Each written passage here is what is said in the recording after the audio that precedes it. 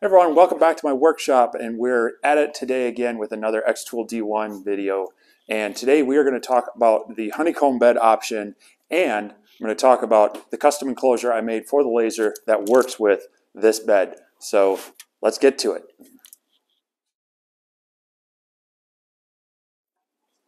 Okay, so let's first talk about the tray and why you may want to use one. The purpose of the tray is to provide, first off, a very flat surface for your material to rest on in the laser, because you do want that to be a consistent level surface in relation to your laser head. But secondly, it allows for air to move through because of, as you see there, this is real thin spring steel honeycomb style webbing in there. That allows air to pass through, and then also it really reduces the surface area of where your material is actually touching the surface. So as your laser cuts through, it's going to hit that back material, and if there's a void, an air gap there, it allows that beam to come through and any smoke and debris and the laser beam to come through without hitting and instantly reflecting back or trapping gases. And so that's really the purpose of the honeycomb, is to provide a nice solid surface that then actually allows the pass-through. If you were to use just a piece of sheet metal, you would be trapping the gases, and you would have a constant kind of reflection off of that back onto your material, which then can cause overburn on the backside of your items instead of having a clean cut top and bottom. Now there are some issues with how you use this that can make it less effective, and so that's why I want to talk about the enclosure I also made to hopefully maximize the effectiveness of this bed. So let's go ahead and take a look at that enclosure. We'll get this installed in it and talk about a little bit about the features of this bed and that enclosure. All right, so the purpose of the enclosure is to help provide a safer environment for us to use the laser. If you're doing a lot of cutting and or even engraving on material that is going to burn away, there's going to be smoke and debris that can then circulate in the room or the structure that you're in. Now, if you're in an open air environment, maybe such as in this shop, this garage, where you can open up doors, that's great because you can get airflow through, and maybe you don't need one of these. But here there's problems with that, because in the middle of winter, I'm not going to be opening up my windows and doors, letting all that cold air in. And I want to be able to use this laser in my basement shop where I don't have to come out here all the time to use my larger laser. And so I built an enclosure so that it keeps the fumes and any debris kind of contained in the box. And then, as we'll look closer, there's a fan and then a 4-inch pipe hose, flexible hose, that's going to go out to a vent outside. So a few things to keep in consideration with that. You do want to have access to the laser and easy, but also be able to seal it back down. So I've got this lid on here. And then, speaking of extracting those fumes, you have to have the airflow. So we're going to talk a little bit about how I designed this and how I hope it'll work. I put some thought into this, but it's all theoretical until we actually put it into practice. So let's take a closer look at some of those features. The overall dimensions of this machine are roughly 25 wide, so about 24 wide interior. It's about 26 deep, and then roughly at its highest point, it's about 13.5 inches tall. Okay, so as I said, I've got this lid on here, and I wanted to be able to see down it, so I have some laser rated plexiglass, and then it just simply hinges open. And this gives me pretty much full access to the laser.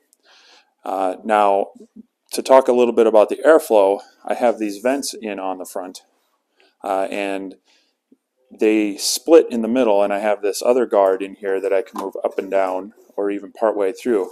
And my thought process there is that you really want to think about the airflow based on where your smoke is going to be generated. If you're engraving but not cutting through, the smoke and debris is really going to be coming more on top, and so you want the airflow to be moving across the top of your material and your bed to get pulled away. But if you're cutting through, hopefully you're cutting through cleanly, and you're going to have more of that smoke then coming down through the bottom. So I wanted to be able to change the direction of the airflow to be more favoring underneath the bed, so that it pulls that smoke out from underneath the honeycomb bed and out. And so I'll show you a little closer as we look through this. I actually have the exhaust port split between top and bottom, so it is pulling from both sides, but I can direct more of the airflow from underneath or on top as needed. Off to the side, you see I also have some options for things I can move up and down, and this does two things for me. It allows me to shift the airflow if I need to come across from one side, and it would be more likely that I'd come across from this side to there for my fan. But it also allows me to have pass-through, so if I have a larger object but I still want to contain the smoke, I can lift these up, put my piece in there, and it comes right straight across to the surface of the honeycomb bed to where it's level, and I can still use this in the enclosure with a larger item. Now for my use, I just went with a little over 12 inches because I figured I would be working on boards or balsa wood or things that would well fit inside there.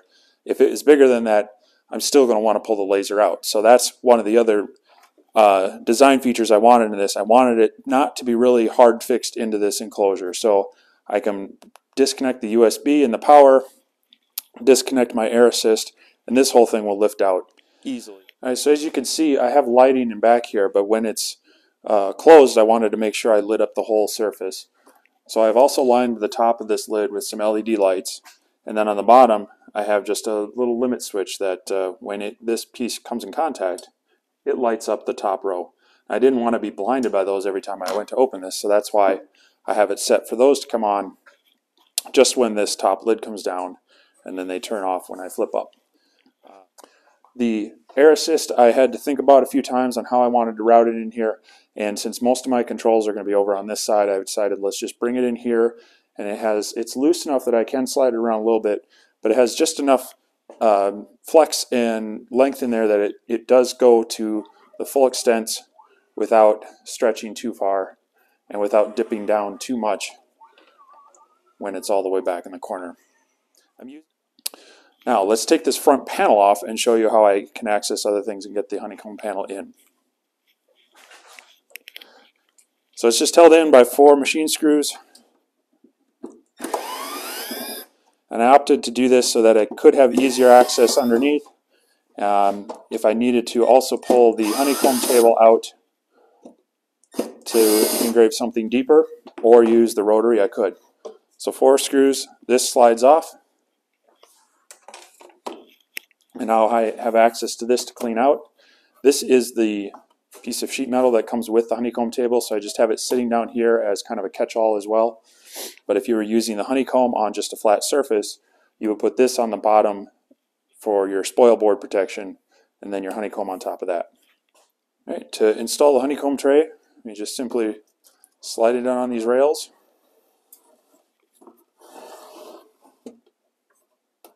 And it fits in there.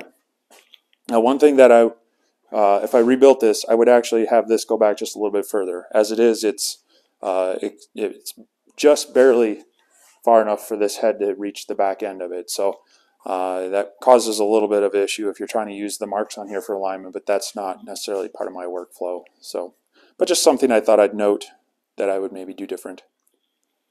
So as you can see, the bed sits on 2 side rails and then is level with the base across so that I can use my pass-through and that the feet are on there. And then it is deep enough that I can put the rotary in underneath by just sliding this out, use that, slide it back in as needed, and then I have ample access to clean out anything underneath here and ample area for airflow to go underneath. Okay, so as I mentioned, I've got the cables coming out on this side, I've got the fan, I've got the air assist pump. Right now it's just sitting in back.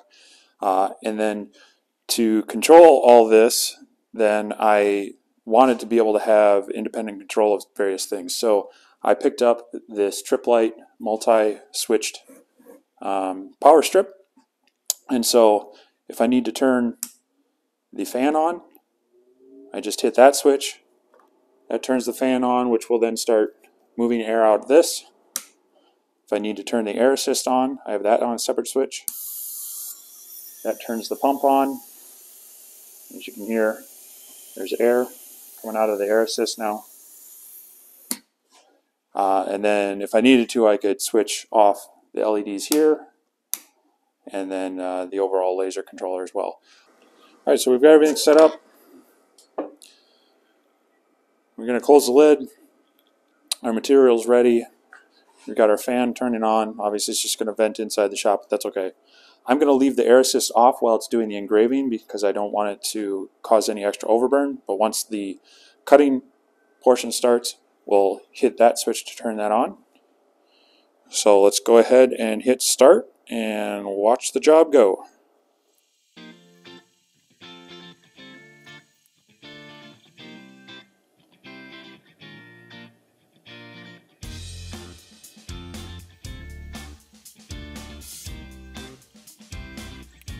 Okay, the job has completed. Open this up, pop this out, cut through cleanly.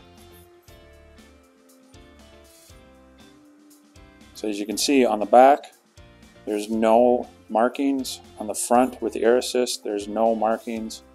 We have our engraving and our cut.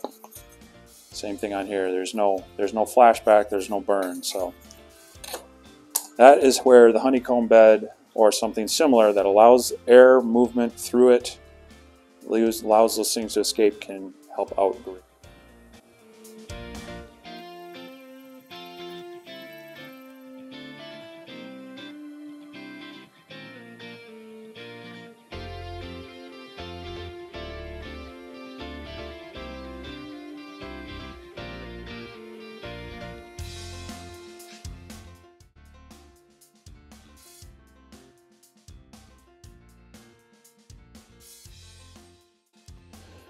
Alright, so I ran a number of just quick test cuts on this fresh board to try to show what's going to eventually happen. So you'll see in here where the file cut through, you can kind of see just this very start of some residue.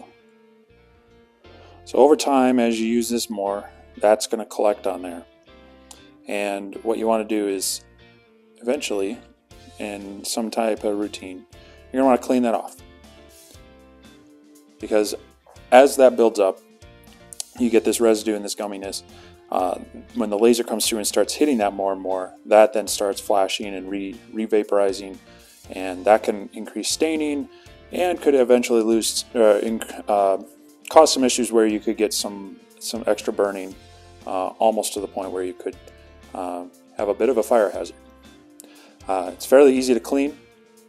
You can use just some Dawn Power Wash or Simple Green mixture. Just kind of spray it on, let it soak for a little bit, and then rinse it off. That's going to get most of that off.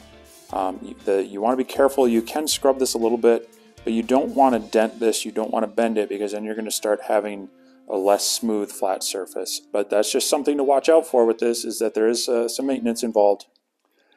So I hope that is a nice overview of both the honeycomb bed, whether it's in an enclosure or not, as well as what I did to build my enclosure and how some of the features I looked into it. I hope this inspires you when you're looking to build yours. I'm not necessarily going to be making kits of these. It's just quite difficult to process and ship the items in here. But if anybody has questions more about dimensions and the build, please leave a comment down below. I'd love to try to help you out as best I can. And so I now am excited to start using this more, get into some more projects. Want to show people, maybe inspire people on how to do a few things and get started with it. So stay tuned. There'll be more of these coming. And in the meantime, if you have any questions, all the information is down below. Thanks.